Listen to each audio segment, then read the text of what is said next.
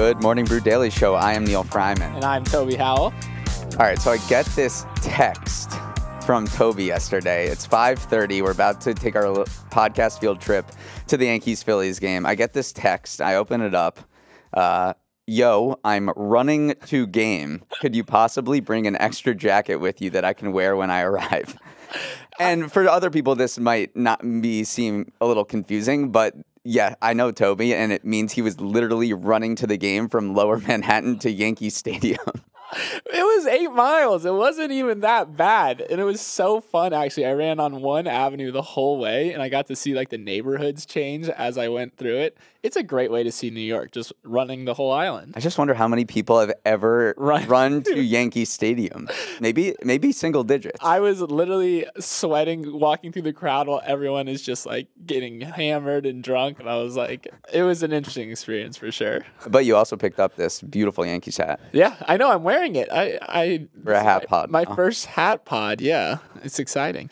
Let's figure out what we're going to talk about in this show. A couple things. Jamie Dimon gives his thoughts on the banking crisis. He's the JP Morgan CEO. Women's soccer scores a landmark investment. We'll talk about what that was. And I am going to quiz Toby on billionaires. Oh, boy. I wish it was about myself in that list, but it is not yet. We're working on that. Yeah. But first, yesterday, Donald Trump became the first former president to appear as a criminal defendant in a U.S. courtroom. He was arraigned over his indictment last week, and the charges, which were until now kept under wraps, were released. He pleaded not guilty to all 34 felony counts against him. This is a very complex white-collar criminal case about falsifying business records relating to hush money payments to Stormy Daniels in order to keep her quiet about an alleged affair with Trump. So just going to want to break it down. Here's what prosecutors are saying Trump did and why he is a criminal, according to them. Trump's former lawyer, Michael Cohen, whose name has come up a lot, paid Daniels $130,000 in 2016, right before the election. Then in 2017, Trump and his company, the Trump Organization, reimbursed Cohen. But when they did that, they disguised those Cohen payments as legal fees for services performed that year. And Manhattan Attorney General Alvin Bragg, who brought this case, says that was false and illegal. Like, you can't do that. You're messing with your books. All right, so we've got that down. But in order for this business record falsification to be a felony instead of a slap-on-the-wrist misdemeanor, Bragg has to show that Trump falsified those records in order to conceal or commit another crime.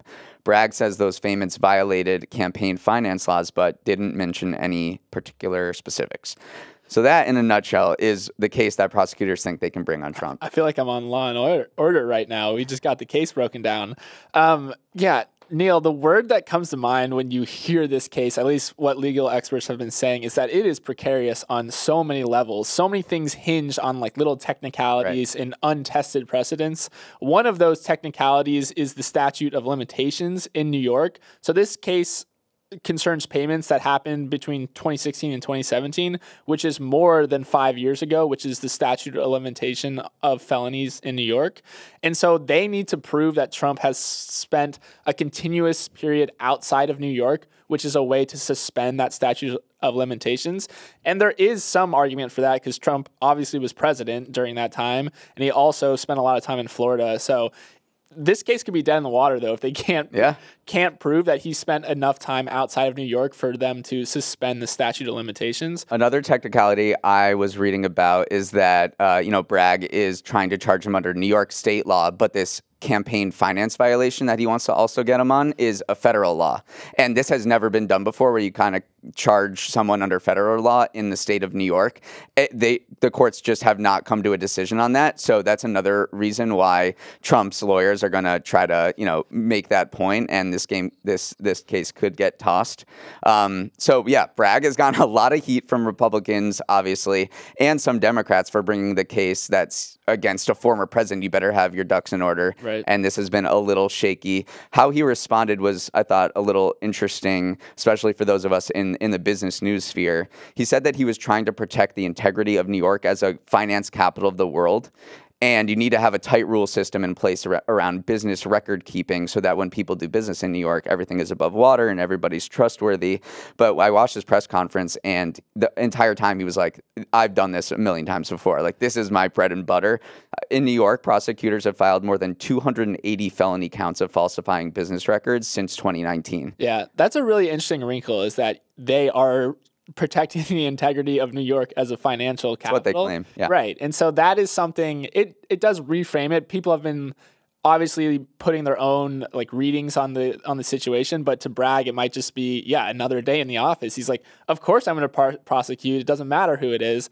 Obviously, it is different at a certain level because he is a former president. But yeah, that's an interesting wrinkle. Two other kind of butterfly effects from this, obviously, is that Trump is profiting. Always be selling. Always be deal making. So the two stats I want to bring up are, one, his NFT project that he launched back in December was actually jumped 413% in the last few days. That number is a little bit misleading though, because the total volume is really, really low still. Only like $68,000 worth of NFTs were traded. That's down from the 3 million that was traded back in December in its peak. But still, that headline number of his NFTs jumping 413% is headline worthy. And then the other thing Trump started doing was obviously started selling T-shirts with his face on it with a fake mugshot of him holding like a prisoner number that says 45 and 47, mentioning that he was the 45th president and wants to be the 47th president. So it's very easy to predict that Trump was going to find a way to cash in on this in some way. He's a good marketer. Yeah, he really is. And so, looking ahead, there's all of this stuff that's going to happen before this even goes to trial. Like we mentioned, Trump's lawyers are going to throw literally everything at the table to try to get this tossed out. If it does go to trial, then it will not happen for a few months, and it could happen right in the thick of the campaign trail. We're going to be talking about this story going forward. We can guarantee that. Okay, Neal. We're going to go to another case of financial fraud. Big fraudulent morning this morning. But, Neal, we know all about the Kentucky to the NBA pipeline. We also know about the Ivy League to consulting pipeline. But today we're talking about the Forbes 30 under 30 to prison pipeline, which is unfortunately a thing. So that's right. Another Forbes 30 under 30 founder has been charged by the DOJ with defrauding JP Morgan Chase for $175 million. This is a wild case. So essentially, Charlie Janice is this founder of a fintech firm called Frank, which was marketed as this tool to help parents and students navigate the financial college aid process. They had this massive email list of 4.25 million, which was really tasty for JP Morgan, who wanted to snag those emails. And so they paid 175 million for this supposedly like growing and prosperous fintech firm. Well, turns out that was fool's gold. JP Morgan quickly realized that the majority of those emails were probably fake, and they realized it when they tried to email 400,000 of them, and 70% of the emails bounced back, which, Neal, as someone in that's the not a email good game, open rate. Not a good open rate. So, yeah, it's just another example of kind of a Forbes 30 under 30 founder doing something a little naughty.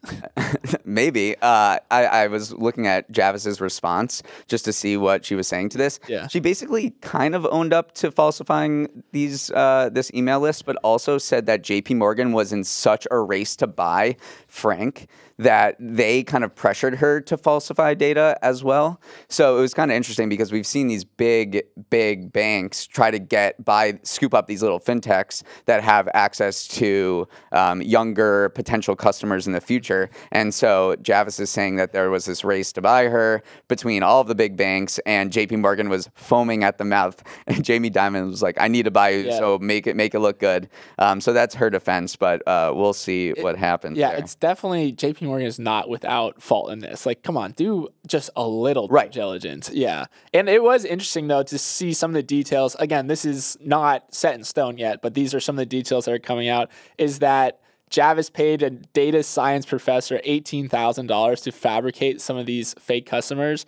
I don't know if that's a good deal for the data scientist or a bad deal. I feel like they weren't named in the lawsuit, so you get paid a little bit. $18,000 though for millions of fake addresses. I don't know how easy. You got to raise your rates a little bit, buddy. Also, this is the money quote, basically that she allegedly pressured an employee to help her, allegedly, I'm just saying allegedly 5 million times this podcast, to pad these numbers, and the employee raised legal concerns, and then she goes, we don't want to end up in orange jumpsuits. It's tough that that's on record. Can we end on the Forbes mention? This is like a classic come on man situation. Let's just say that I hope this podcast never gets mentioned in Forbes because here's just a little bit of what they've done. So SVB was on their America's Best Banks list for 5 straight years, including earlier this year. Yes, SBF was on the cover. Adam Newman was on the cover. Elizabeth Holmes was on the cover. It's a tough crowd to belong to. You don't want to be, again, you mentioned it, but if our faces ever show up on the cover of Forbes, just run. Stop listening to the podcast. Distance yourself from us because something's going wrong. All right, moving on. Let's stick with JP Morgan. I am here with some shocking news, Toby. A bank CEO is blaming regulators on the recent banking crisis. Can't believe that. Yeah. The CEO is JP Morgan, Jamie Dimon, who published his closely watched annual shareholders letter yesterday. This was his first public remarks on what happened in the SVB collapse, and he's the CEO of the biggest bank in the country, so everyone's kind of waiting to hear what he is going to say about it. So he said that regulators missed risks that were hiding in plain sight and also created rules that encourage banks to buy up these long-dated treasuries that collapsed in value when the Fed raised interest rates. Yeah, these letters are always so interesting to me because, one, it's a shareholder letter. So on half of it, he has to show that the bank's in a great spot, like JP Morgan's doing well, and has this like weird, almost like false optimism. And then it's part like pedestal for him because he knows everyone's going to read it. So he kind of pushes forth his agenda. Yeah, he kind of laid into regulators, talked about everything from he talked about climate change. He talked about anything he wanted to talk about because he knows he has this platform. So I always enjoy kind of like parsing through what is said in these things. But yeah, he got into the specifics on SVB and blamed the fact that its deposit base was like so concentrated. Yeah. He called that the unknown variable that caused all this. But yeah, he did basically say that the banking crisis isn't over. Yeah. One other thing I thought was interesting is that there's this narrative that the banking crisis really benefited the bigger banks because all these outflows went from the small regional banks to the big banks. But he said, while it is true that this bank crisis benefited, in quotes, larger banks, the notion that this meltdown was good for them in any way is absurd, which again, he's the CEO of the biggest bank. So, I mean, just to end on a positive note, Jamie Dimon also said that, things were generally pretty good. He said that businesses are pretty healthy and credit losses are extremely low. And he said it's likely that 20 years from now, America's GDP will be more than twice the size it is today. I really hope that is for my stock portfolio. And then he also took a little inspo from Buffett, who's obviously the most famous shareholder letter writer. And he said, my friend Warren Buffett points out that his company's success is predicated upon the extraordinary conditions our country creates. He is right to say that his shareholders, that when they see the American flag, they should all say thank you. Oh my God. We should too. They love a little rah-rah American. Love a little rah-rah. Yeah. Okay, Neal, it's time to get out our world's tiniest violins for Google employees and Google, because according to an internal memo sent by the company's CFO, Google is scaling back on some of its world-famous office perks in order to rein in costs and get a little more efficient as it kind of enters this big AI battle with Microsoft. So some of the perks that are on the chopping block, one, it's closing some of its office micro kitchens, which is kind of sad for a lot of people. It is trimming its spending on personal laptops, and then it's even cutting back on the number of staplers and tape it orders. So they're really hitting all fronts of the company, scaling back. So this memo is just one example of what people are calling a perk session going on at big tech firms. It's the buzzword that I actually think is happening. Yeah, for sure. I don't know. This is getting a lot of headlines because Google, it was the GOAT when it comes to free perks. They symbolize the excesses, the pampering of tech workers 10 years ago as exemplified by Silicon Valley. I think Silicon Valley on HBO is going to be like an historical document about this golden age of tech that we are now leaving. Yeah, no, That show is so good. Yeah. It was so good, but it also exemplified this excess, this venture capital boom pouring into tech companies. These big tech companies were offering every type of perk imaginable. I mean, everyone talked about the nap pods, ping pong tables, but it was also that was just kind of the window dressing. The biggest things were free food. Right. A lot of people. Free food is crazy. Yeah, it costs a lot. And this wouldn't be a perk session, though, if it was just Google. So I will go through some of the other perks that are being cut. So Facebook is cutting its free laundry and dry cleaning services. Did not know that they had that. Unreal. I would love that.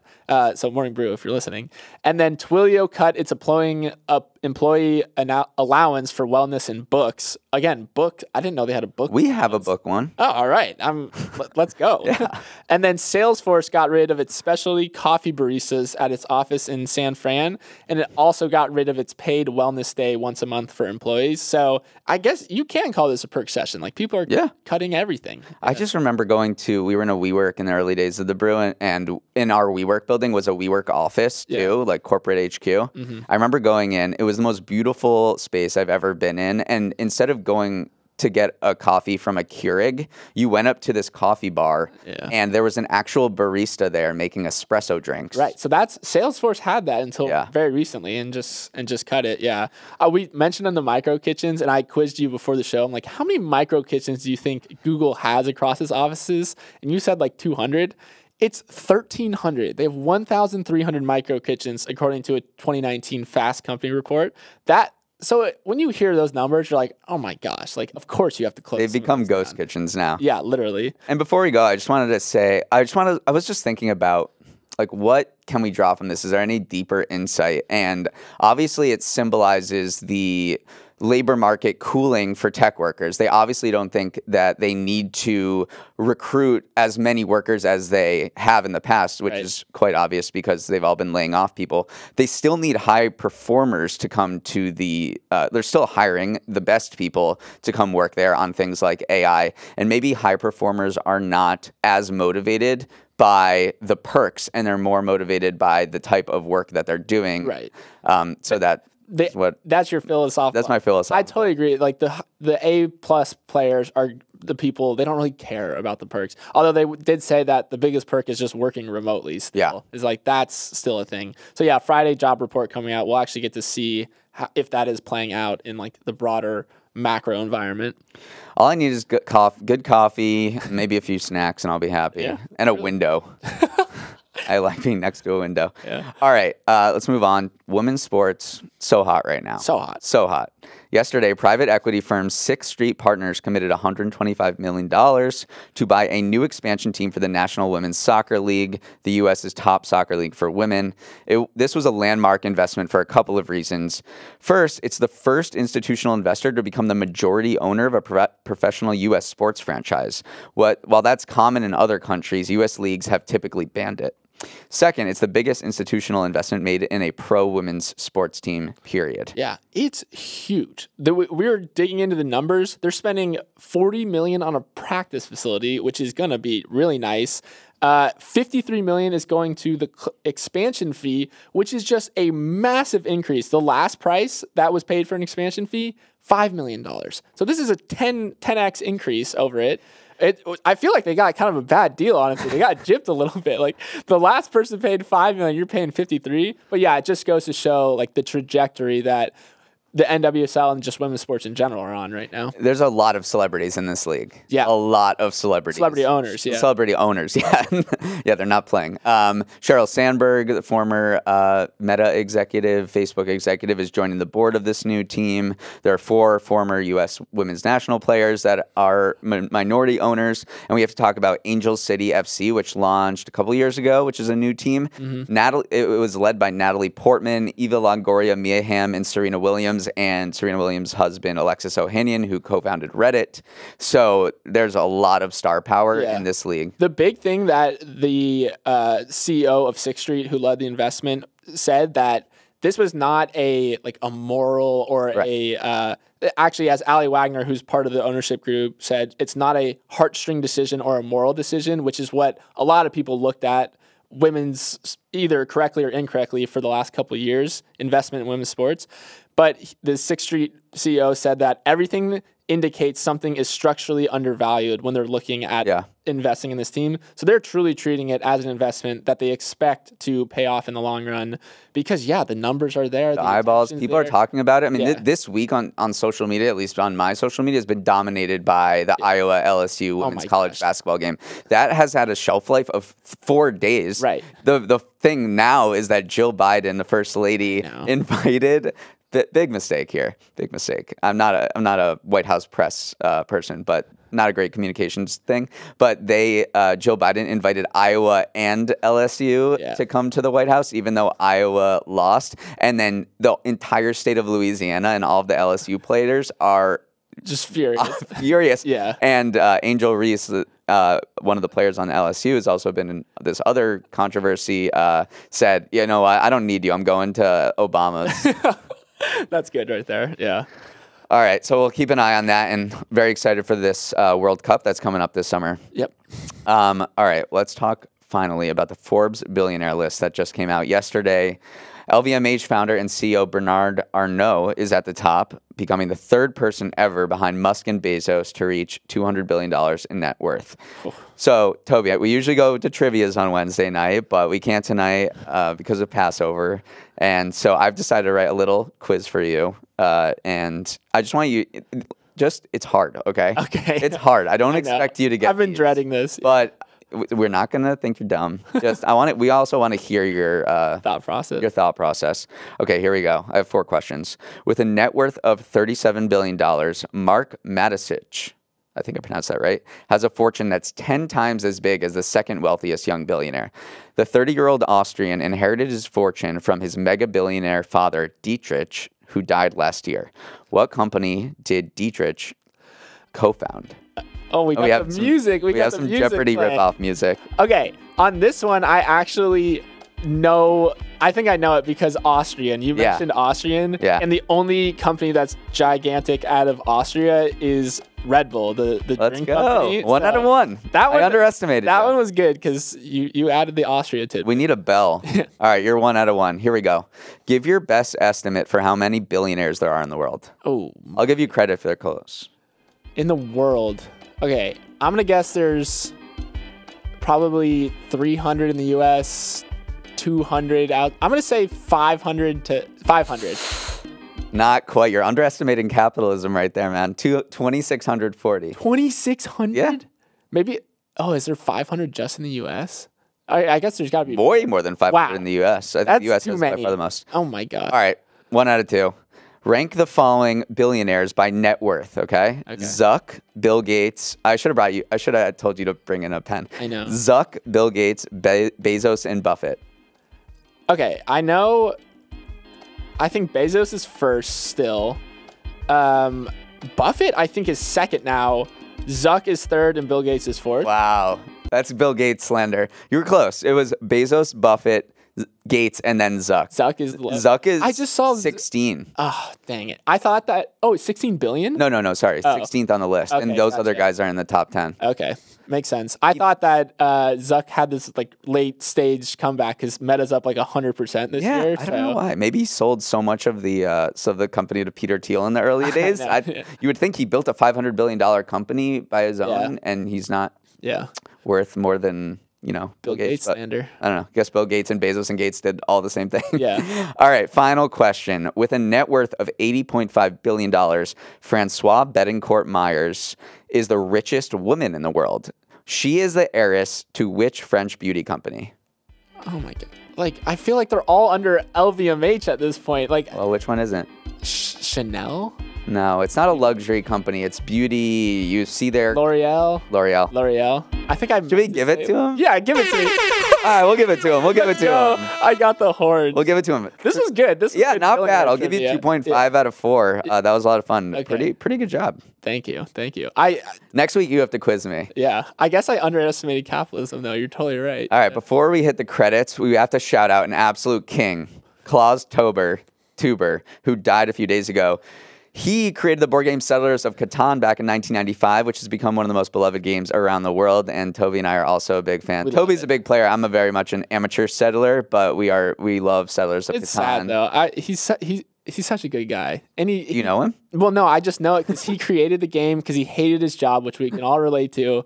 I mean, not us. We love our jobs. But because he was working in the dental industry and he used it as an escape, he created this island, his own world. And it's just become one of the most beloved games in the world. Yeah. Yeah, I was thinking we got a Dungeons and Dragons movie. When is Catan? Catan movie's coming out. We'll see it. Fight over ore. Yeah. All right. Now the moment you've all been waiting for, the credits. Take us home, Neal. All right. Please email us at morningbrewdaily@morningbrew.com. Recipes. Passover recipes I'm cooking, so I need a lot of ideas in the next 12 hours, 8 hours, or anything else you want to say to us. Show's producer and editor is Emily Milliron. The show's technical director is Justin Orlando. Evan Froloff, welcome to the show. He's the associate producer. Our supervising producer is Bryce Beloff. Dan Bauza is our master of sound. Hair and makeup got cut along with all of our other perks. Devin Emery is our chief content officer. Our show is a production of Morning Brew. Great show today, Neal. Let's run it back tomorrow.